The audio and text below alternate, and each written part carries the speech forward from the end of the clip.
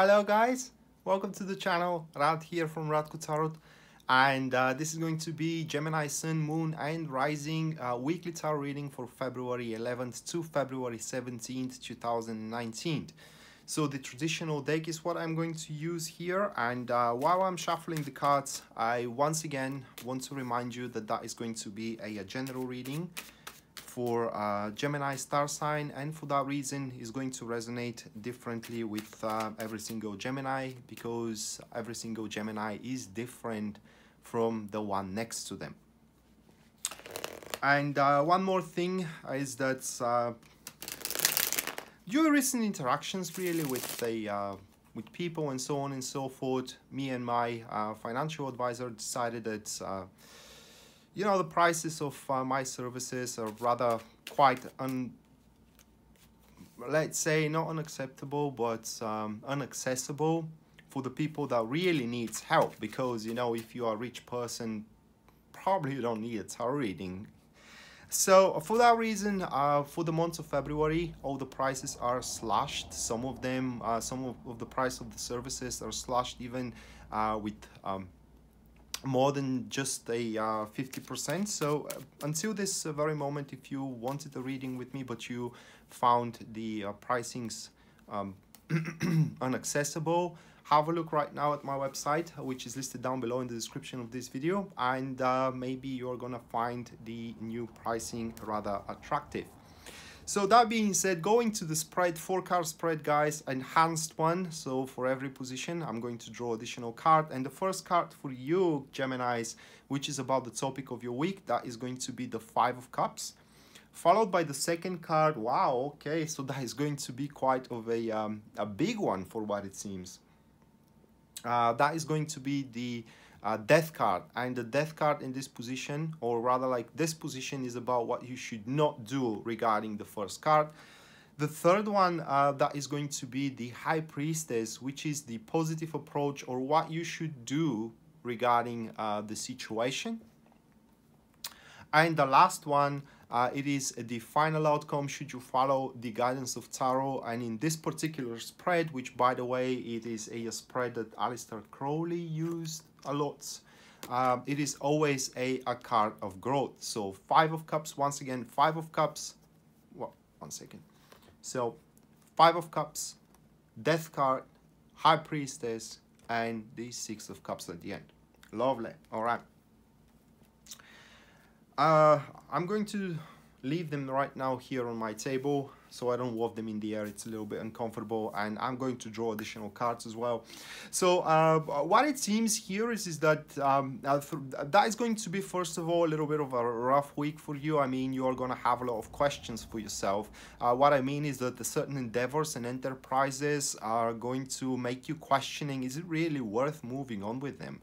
Long story short, the question is, yes, it does worth moving on with them, regardless of how disappointed or even regretful you're feeling at the very start of the week. So that is long story short, but we're going to indulge with the cards deeper. So the first one, which is the 5 of Cups, it is about the topic of your week. And what the 5 of Cups is all about, well, it's about disappointment. It is about as well losses, you know. But the thing with the 5 of Cups is that these are partial experiences. What I mean is that the loss or disappointment is not that severe, like with the 10 of Swords, for example, or even with Tower card, for that matter. So what the thing here is that you are going to experience those, you will have those experiences, but they will not make you lose your self-respect and self-confidence as well, okay? Long story short here, simply these things happened, but not because of your fault, and you will very well recognize that. But this as well is not going to be as well a prerequisite for you to move on forward. What I'm trying to say is that at that point, you may seriously consider moving on with this endeavor. Quick example here, relationship, and your partner disappoints you, and disappoints you heavily. So at that point, you're thinking, well, is it is it really worth it? You know, I mean, it's kind of like he disappoint me or she disappoint me, and maybe they're gonna do it again. I'm feeling poignant now, and maybe, you know, I have to simply bail out. Well, no, you don't, because with the Five of Cups, this is like a test. This is like a predicament that universe plays in front of every single one of us, so we can be able to differentiate the blessings we do possess, because that is in our human nature, really. It's that as the time passes into one enterprise or endeavor, we as a human beings are more prone to take the positivity as granted and only to judge the negativity in. So what this card asks you here is, for example, if this is about relationship, yeah, your partner may have been disappointed you, but also you have to take under consideration the positive aspects of their presence in your life as well, instead of being completely succumbed to this feeling of disappointment. And same goes for your career. You know, that card could expresses a kind of like a bad turn or a negative turn into one of your projects, and you may think, well, it isn't really worth it, you know. But at that point, you have to also think, if you proceed on forward, what is going to be the benefit for you, because things aren't black and white in that specific picture. The shade that the other card adds here, that is the Page of Swords, and what this card is pointing at, as what that card adds as a layer to the Five of Cups, is that you have to readapt. It's not even readapting, but let's say learn the new way, if I may express myself that way, or make a spring cleaning. Literally, this is a very favorable combo for a social circle. These cards are pointing that your social circle is going to be purged, all right? Or in general, your situations are going to be purged through this loss and through this disappointment. Simply said, only thing that is going to drop off your plates and that you're going to lose is that you don't need. Although in that point you may think that it is something substantial for you to succeed in either of the relationship or career endeavors, it isn't really. So moving to the next card, it is what you should not do regarding the situation, and that is the Death card. So what the Death speaks is change. Things comes around and goes around, everything is in flux, and the old needs to leave space to the new to take place so a new life can be born. But what we said is that you aren't done yet, not even remotely, and you're not even close to achieving your goal, to making the conquest you're after. So what this card points is that you should not make a clean break. You should not abandon this endeavor, this relationship, or this job for that matter. This card asks you to persist on moving forward and not to deviate from the path that you have taken just because you are facing a plight at that specific week or a challenge. These things, challenge or plights, are there to be overcome, and you gotta do what is necessary. And not many things are necessary, really, just only your determination to move on forward with it. It is required so you can overcome this this situation. Also, the Death card in this position is a confirmation that you haven't done anything wrong at all. All right, so you don't have to readopt your strategies at all. The shade that the next card adds here, that is the World. So these cards are even speaking more than I can, guys. It's simply the World points that you aren't yet ready yet. These are the things that you should not do, and you should not accept the agenda or the enterprise as finished, as done, as settled.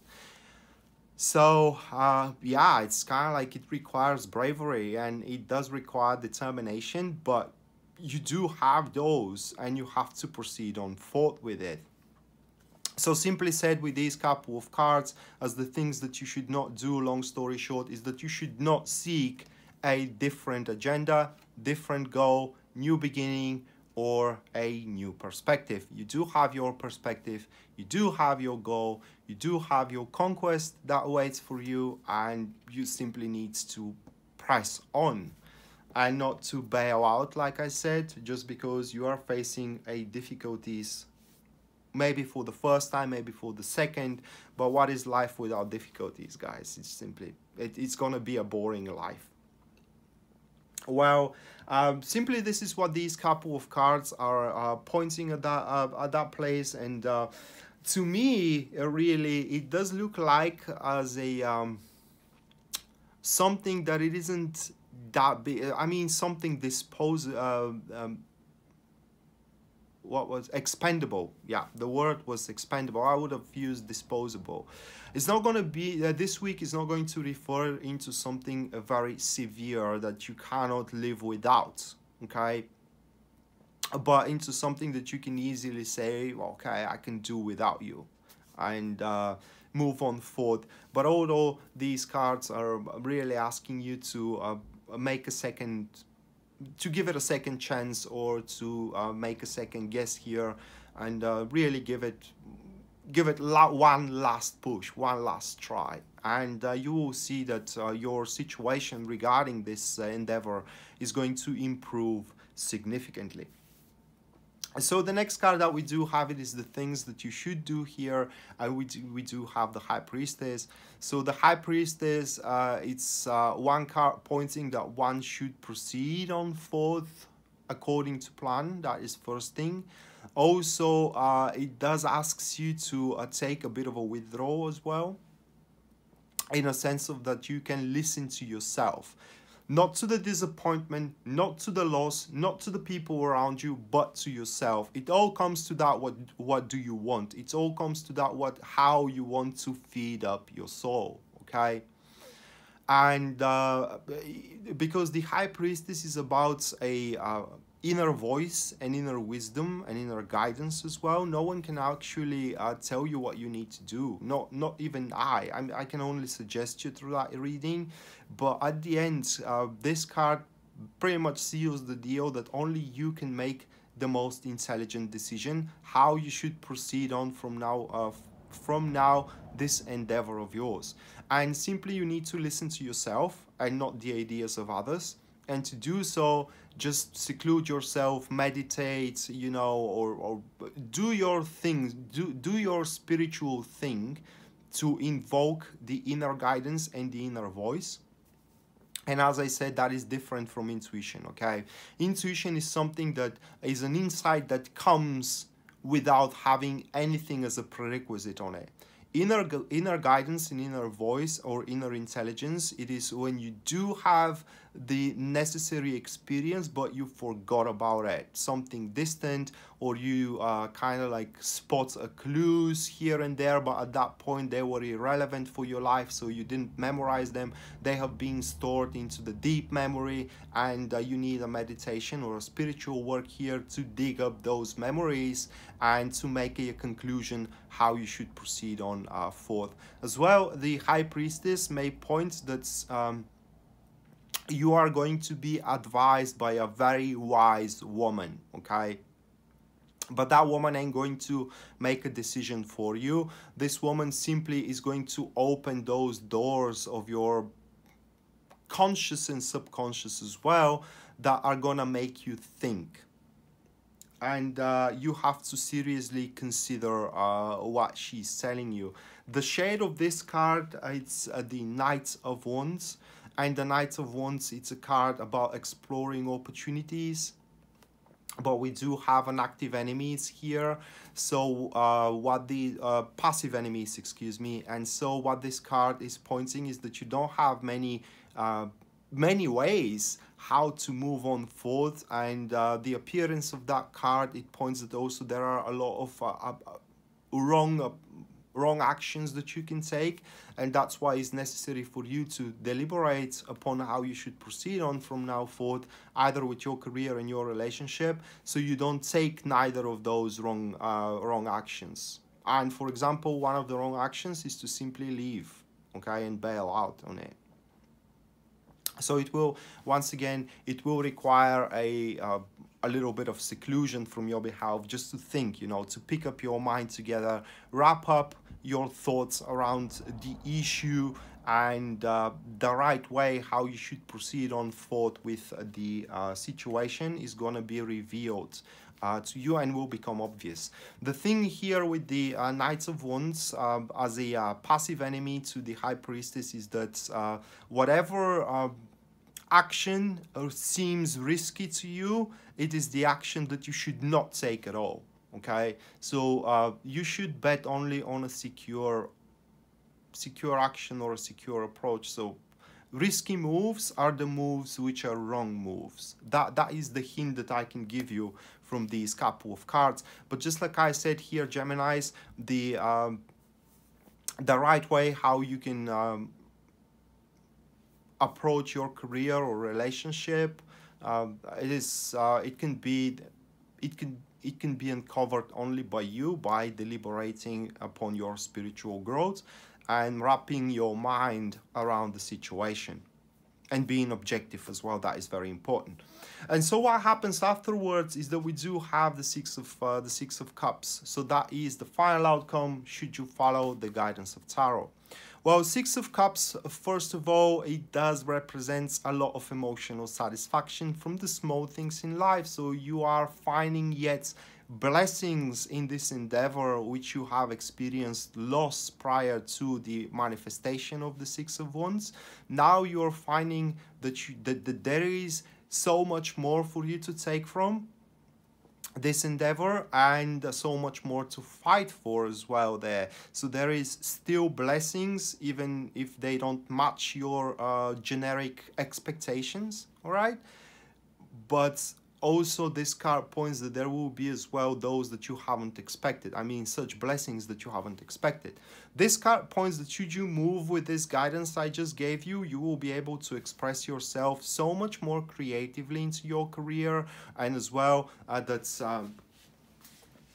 basically things that you are going to do from now on are going to be things that you are going to enjoy doing. So we don't have any chores anymore.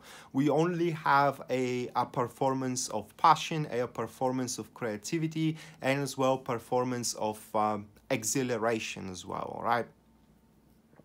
And if we talk about connections, I just want to give you as much as I can from the cards, guys.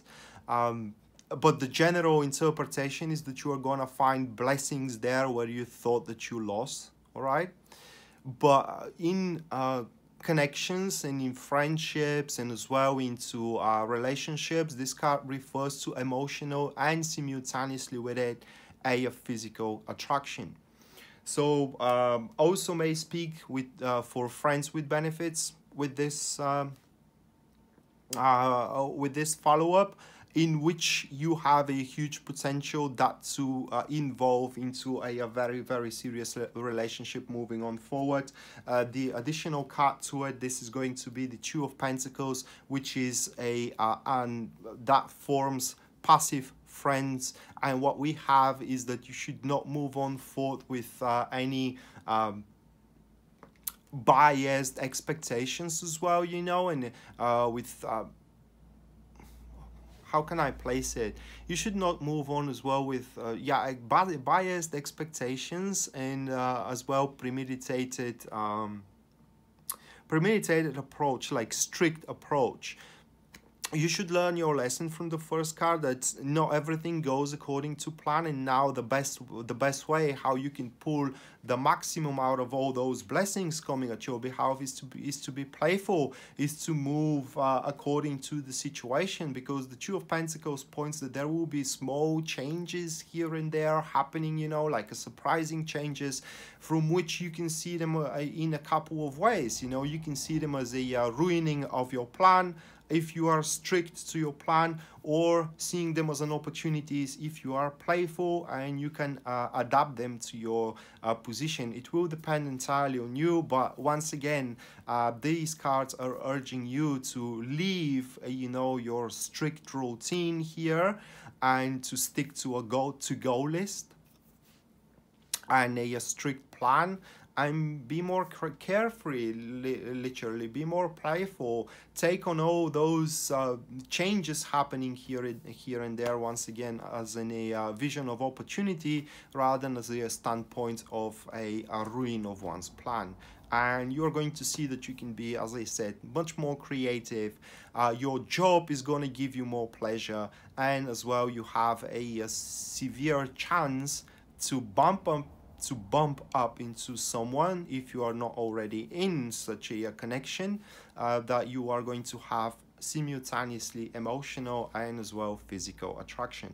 So that being said, Geminis, this was your weekly tarot reading for February 11 to February 17, 2019. I hope you enjoyed it and you liked it, guys. And once again, I want to remind you that for the month of February, the prices for all of my services are massively slashed, reduced, so I can make more services more accessible to the people that really needs help, that are struggling with their career, finances, and even love-wise for that matter. And if you found until this very moment that I was inaccessible for you and for your budget, have a look now, and maybe you're gonna find the new prices attractive. So that being said, once again, this was your tarot reading, weekly tarot reading, and I hope that we're going to see each other around. Until then, bye.